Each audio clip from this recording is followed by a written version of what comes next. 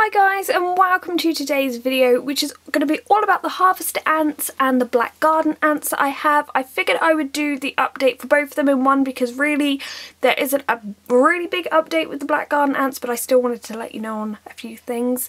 So with the harvester ants, as you can see, they are currently moving the whole brood into the darker area. This happens pretty much all the time. I actually left a time lapse on them and they seem to do it quite often. I don't know if they do it because the reaction to light, obviously I've just put a lamp on now, or maybe they're moving them and cleaning the area, then moving them back. I don't know. They seem to do a lot of cleaning, which is pretty normal for ants anyway. My one concern with this particular test tube they're living in is the water's running out very rapidly, and so I'm either going to have to offer them a water tower or somehow get them to move into something else so I can replenish the water in the test tube. Now, talking about moving into something else, they haven't moved into their gypsum nest, which is rather large, and a lot of people concerned it was too big. Although the people at Ants Kingdom said it's totally fine. I have actually been offered a new sort of smaller nest, and this is from a different company, and I think they're sending me it out, and it would be good to have them move into a smaller little nest for like first time, and I could sort out their test tube and then eventually they'll move into the gypsum nest, I'm sure. But at the moment they are growing very rapidly. As you can see, their brood is doing very well. We have all kinds of things. We have eggs, larvae, pupae. Now the pupae, interestingly, I have found there hasn't been any typical ones with the cocoons. They've mainly all been just really pale ants. So basically pupae without the cocoons, which is fine because it's actually quite interesting to see them develop. One thing I have noticed with the harvester ants in comparison to the Lasius Nigers is they are far more active.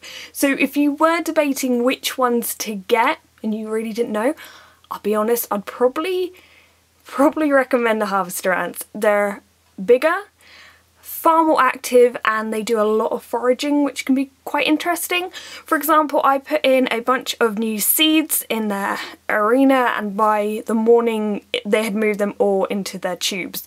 That's the other thing though. The tubes are full of seeds.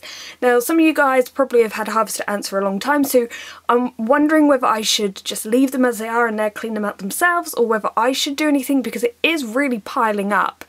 Their outworld definitely needs a clean because that is food they've left, and you know, they've had it a while. It's getting a little bit dirty out there, you know what I'm saying?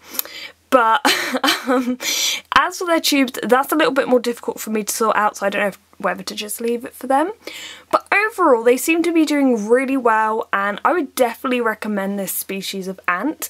And as soon as I get the other little nest for them, I'll do another video on them and give you another update. But now over to the Lasius Nigers.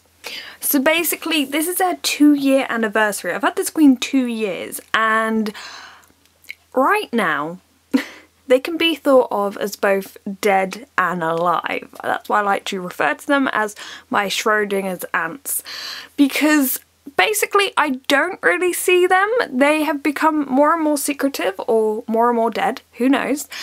But one thing that makes me think they are still alive is I've noticed some tunnels. And this is something like we always want to see. We want to see the ants create natural tunnels, but of course they're slightly difficult to see because this is very dark soil. If we look along here, I'm not sure if you're going to see, but there will be darker bits. It's going to be out of focus. It's going to be very annoying. But basically, there's a tunnel coming here. There's a tunnel coming here.